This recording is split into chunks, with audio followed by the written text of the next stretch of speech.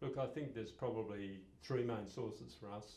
One is that crimes and particularly the prosecution of them have always appeared in newspapers since they started publication in Australia in 1803.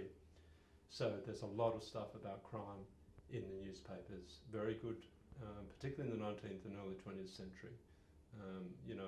People didn't have television. They sat around the campfire or in their hut and they read the newspapers and the very extensive reporting of crime.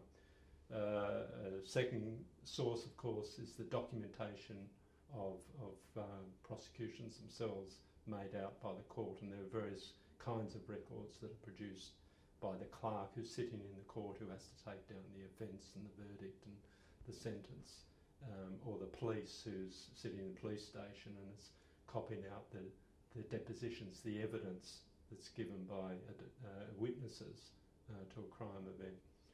So there's all those materials, and they're stored in state archives in Australia.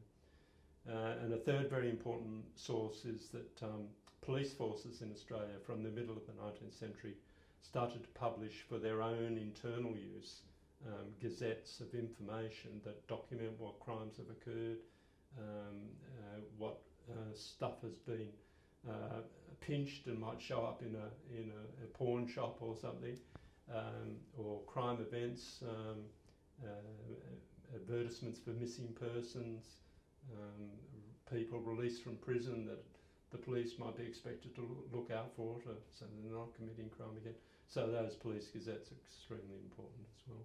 You know, a crime event that's described like a murder or a highway robbery or a theft, that's just the definition of the crime. What we don't know is why that happened and what's the background of the person who committed the crime and what's the characteristics of the victim of the crime, and what this range of sources that we have available helps us to fill out as the larger picture, not just the legal offence and its processing through a court, but the whole social context of a criminal event.